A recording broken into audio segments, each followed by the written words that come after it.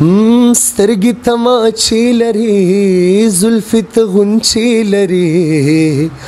زلفې ته غونچې او سره سره اننګي دا ستا سمې سرې مڼې لري او سمې سرې مڼې سره سره اننګي دا ستا سمې سرې مڼې لري سره سره اننګي دا ستا او سمې سرې مڼې لري. بسم الله الرحمن الرحیم. السلام علیکم ګرانو مینوالو. پیښور ټي وي نشریات سره تاسو قربه عثمان خان یو ځل بیا په نوې پروګرام کې تاسو ته مخاطب دی. امید لرم چې روغ به جوړ به الله خوشاله ساته. څنګه چې تاسو ته معلومه ده تاسو د پاره مونږه هر ټیم داسې پروګرامونه راوړو چې کې تاسو د پاره د خوندونو د مزو یا د معلوماتو پروګرامونه خو نن دغه شانتي تاسو د پاره مونږ یو داسې هنرمند څوک چې د پیښور سیمې سره تعلق ساتي مزر صاحب زمنګ ملمه دی. هغه نه به تاسو کو چې هغه تعلیم څومره دی د هغه د فن کې څومره وخت شو او وسره دغه شان نور تاسو به هم کو. نو امید لرم چې زمنګ پروګرام به تاسو خوښ شي. راځي موږ سره زمنګ پروګرام وګورئ. السلام علیکم. وعلیکم السلام. بخیر علی جی ستړي مشي. مزر به تاسو موږ ډیر زیات مشکور چې تاسو موږ له ټایم راکو په نن سبا وخت کې تاسو مطلب د دور ته چې وګورو نو د دور کې مطلب میوزیک هر سړی ډیر زیات خوښي او تاسو د میوزیک سره د ډیر وخت نه وابسته تعلق هم دی. نو آیا تاسو د میوزیک په خپل شوق مو او تاسو چاره اوسئ؟ بسم الله الرحمن الرحیم. تاسو داسې یو پوښتنه وکړه چې په هغې کې یو پوښتنه کې ډېرې زیاتې پوښتنې وي خو زه به هم کوشش وکړم چې په دې پوښتنې جواب په یو جواب کې تاسو ته میلاو شي. د موسیقۍ شوق خو داسې کار دی چې دا په هر یو انسان کې لکه قدرتي دا یو دغه وي لکه اورېدونکي که هم تاسو وګورئ نو د موسیقۍ اورېدونکي هم چې دا اوري نو د هغې کې هم د موسیقۍ د اورېدو یو شوق وي. خو زما دا شوق چې دی دا د بچپن نو او پوهېدم پې نه خو چې کله لکه مثال د سکول لایف ترالو های سکول لایف ته نو هغه دور کې داسې و چې بس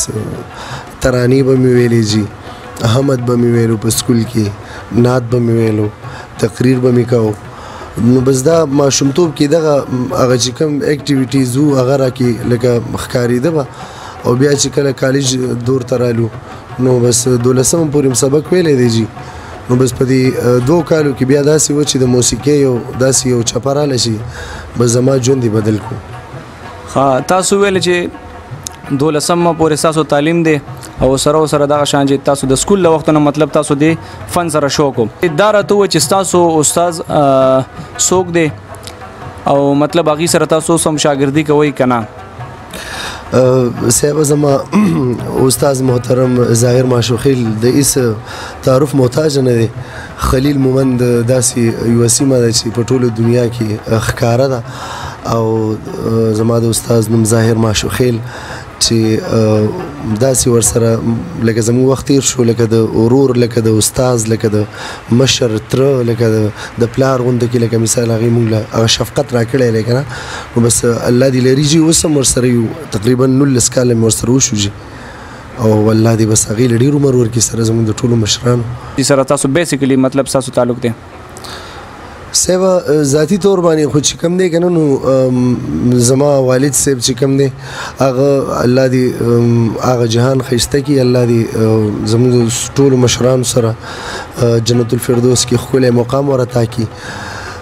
زموږ والد صاحب جي د دیر د علاقې او موږ د دیر یو جي دیر کې د میدان یو او میدان کې د حیا سیره یو جي. تاسو د استاد نه علاوه چې داسې یو سندرغاړی چې هغه ستاسو خوښي ستاسو فیورټ وي چې هغه تاسو هر ټایم مطلب تاسو وایي چې زه د میوزیک واورم او مطلب بور کېږئ پرې نه نو هغه داسې شخصیت څوک دی؟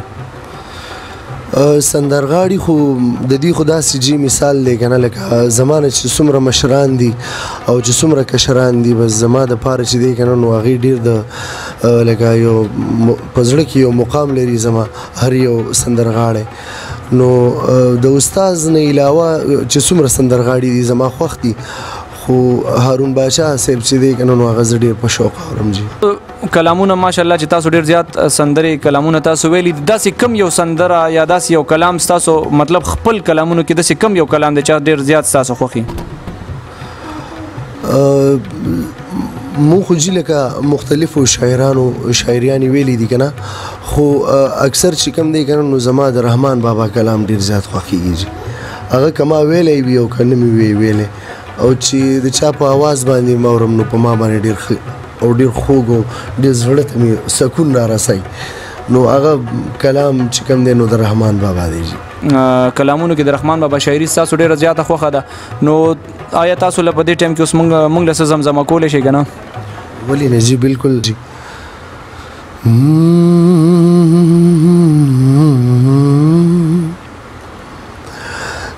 تا چې په دا تورو سترګو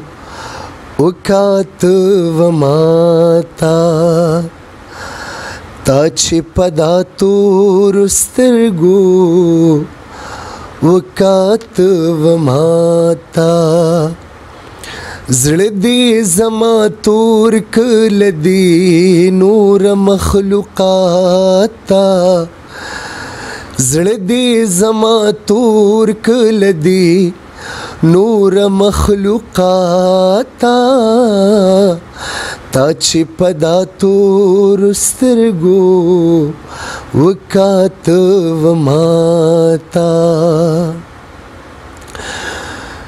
زرحمان چې وینم یار وایم خدای خیر کی زرحمان چې وینم یار وایم خدای خیر کی ګډا خاپیری د بنی آدم د ذاتا ګډا خاپیری د بنی آدم د ذاتا زړه دې زما تور کله دې نور مخلوقات زړه دې زما تور کله دې نور مخلوقات تا چې په دا تور سترګو وکاته ماتا ډیر زبردست او ډیر ښایسته کلام او کاش چې دلته موږ سره میوزیک وای نو ډیره مزه به کړې وه ښه دا خو زما یو خپل هم یو داسې ورکوټی شانتې یو فرمایش دی بیا اخره کې تاسو موږ ته خیر دی زمزمه کوئ بل راته دا ووایي چې په دې نوي دور کې په دې جدید دور کې مطلب دا سندرغاړي چې کوم دي لکه کمپیټیشن ډیر زیات شوی دی نو تاسو د نوي سندرغاړو ته څه پیغام ورکول غواړئ چې مطلب د میوزیک ته راشي او څو کې شاګردي وکړي څه ونه کړي لکه زیات تر که مونږ وکتل بس سټوډیو ته لاړ شي بس یو ګانه ریکارډ کړي یا څه نه څه بس هغه میوزیک کې مطلب ډېر زیات ګډوډ کو نو تاسو د نوي سندرغاړو ته څه پیغام ورکول غواړئ دا میوزیک دا موسیقي داسې څیز دی که نه جي لکه دا خامخا لکه یو هنر دی که نه د دې زده کړه پکار ده زه په خپله باندې اوسه پورې زما استاد محترم ظاهر ماشوخیل ورسره یم جي 19 سال مې ورسره وشو خو زه اوس هم په تلاش کې یم اوس هم په طلب کې یم چې ما ته څه استاد نه نوره څه پیرزونه وي چې هغه ما ته میلاو شي خو لکه خبره داسې ده جي چې هر یو فن وي هر یو روزګار وي هر یو کار وي نو د هغې دپاره د استاد لوازمات ضروري دي او بیا چې کوم دی لکه په دې اړخ چې تاسو خبره لکه وګورئ لکه مثال دا هنرمندان لکه ملګري چې کوم دی که نه نو دا کوم راتلل غواړي د موسیقۍ د فن ته راتلل غواړي نو دا ښه خبره ده دا هېڅ بده خبره نه ده لکه دا فن چې کوم دی که نه نو دا لکه یو زموږ کلچر دی زموږ کلتور دی دا چې دی که نه نو مثال په طور باندې پروموټ کول د دې چې دی که نه نو پرمختګ کول دا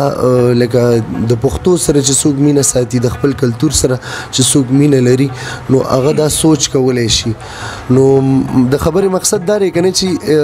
دې فن ته دې راشي ښه زبردست ښکلی فن دی خو لکه په دې کې لوازمات د استاز دي په دې کې د شاعرۍ لوازمات دي چې د هغې انتخاب ښه وشي د هغې چې دی که نه نو ښه کمپوزیشن وشي خو چې لکه مثال یو سړی چې دی کنه نو یو فن زده کوي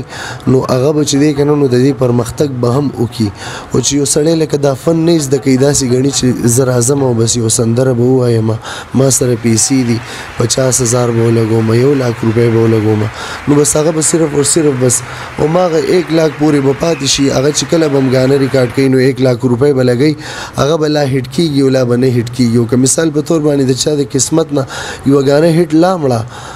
داسې به ډېر خلک تاسو لیدلي وي که نه چې نومونه زه نشم اخیستی بولې چې ګڼ شمېر خلک دي چې وګورئ تاسو د پښتو د فوک میوزیک ته چې وګورئ نو په دې کې ډېر خلک راله او بس د یوې ګانې یا د دوو ګانو شو بس بیا لاړه چا بیا په سترګو مو نه لیده هغه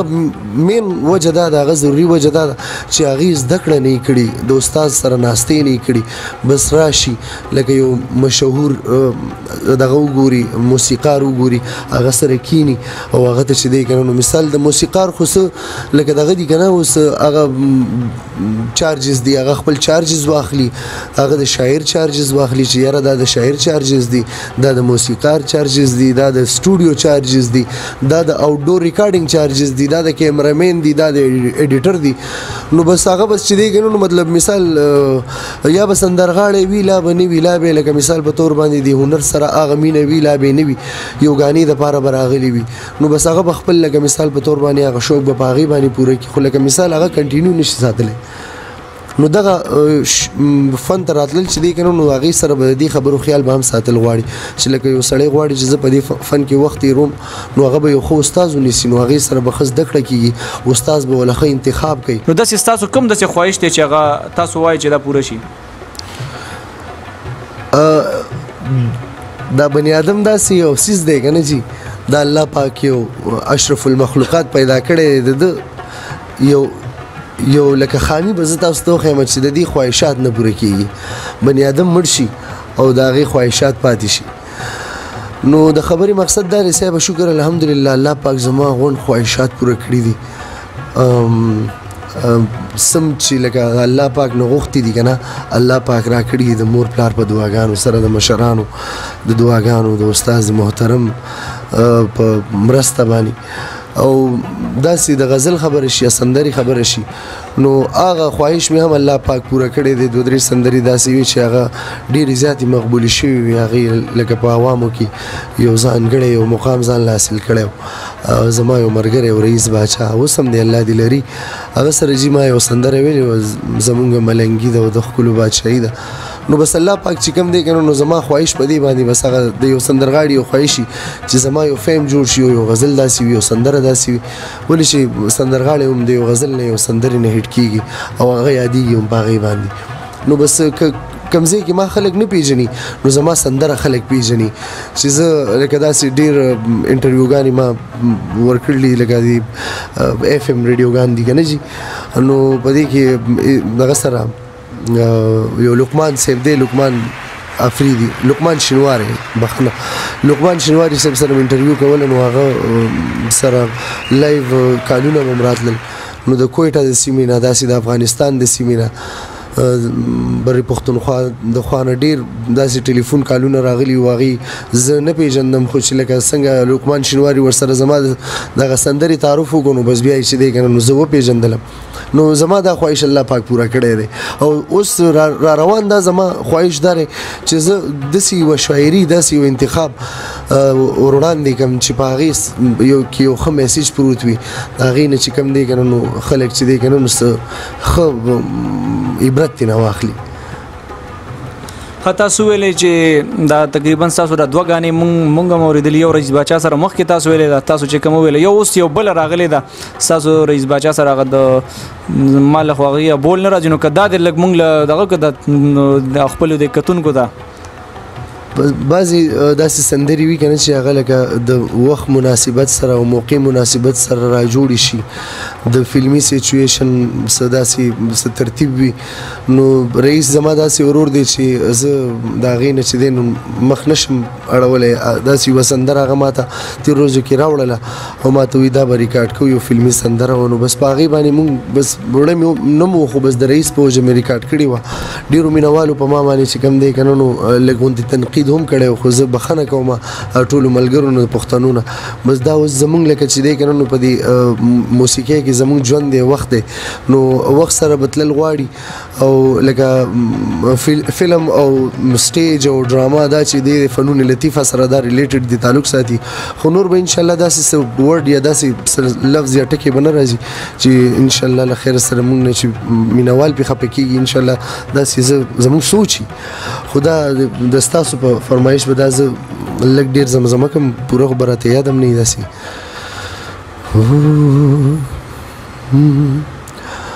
سترګې تماچې لري زلفې ته غونچې لري زلفې ته غونچې او سره سره اننګي دا ستا سمې سرې مڼې لري او سمې سرې مڼې سره سره اننګي دا ستا سمې سرې مڼې لري سره سره اننګي دا ستا او سمې سرې مڼې لري او دا یاری نه دا پکې زړونه چې تنګېږي دا یاری نه دا پکې زړونه چې تنګېږي یاری په لوی زړه باندې کېږي ګرانه یاری په لوی زړه باندې کېږي تاسو خو زمونږ د فرمایش پوره کو زمونږ پتلو تلو کې یو بل آخري فرمایش دی د خاطر افریدي صاحب یو کلام دی وی خش ول ډیره چې انکار دیو کو زما د واړه عمر کار دیو کو نو دا زمونږ د کتونکو ته او خاص کر زما د زړه لپاره دا تاسو لږ زمزمه کوي ځکه چې دا کلام ډیر زیات زما وخت د خاطر افریدي صاحب نو قدم زمزمه کو زمونږ د کتونکو ته نو ډیره مزه وکي بالکل په دواړو سترګو خاطر افریدی خو داسې یو شاعر چې په ټوله دنیا کې په ټوله نړۍ کې چې هغې یو ځانګړی مقام د خلکو په زړونو کې پښتنو مینهوالو په زړونو کې پیدا کړی دا کلام چې ډېرو سترو هنرمندانو هم ویلی دی او بس د هغې شانتې خو یې نه شو ویلی خو ستاسو مینه او ستاسو پیرزونه ده جي ښه شوله ډېره چې انکار دی وکړه ښه شوله ډېره چې انکار دی وکړه زما د واړه عمر کار دی وکړه او زما د واړه عمر کار دی وکړه ښه شوله ډېره چې انکار دی وکړه زما د واړه عمر کار دی وکړه خلک چې نه خاولي ګوري ورته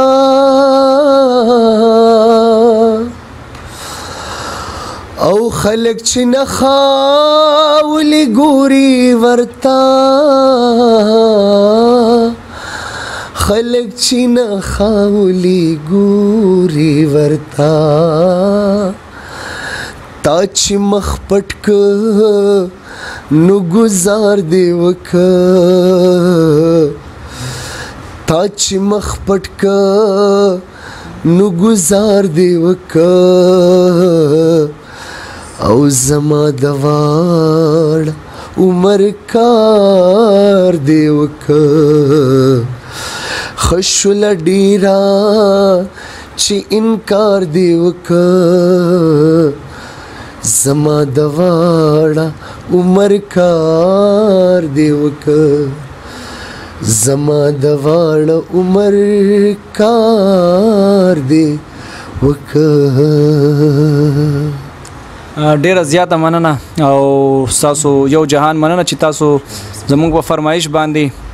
زمونږ بار بار زمونږ ارمان پوره کو پتلوتلو کې تاسو خپل مینوالو ته خپل پښتنو ورونو ته څه پیغام ورکول غواړئ پیغام واوري چې یاره زمونږ د ارور مونږ له دا پیغام راکړی چې دې باندې مونږ عمل وکړو صاحب زه به یو شعر کې دا پیغام به د مینوالو ته ورسوم پښتنو ته په نړۍ کې چې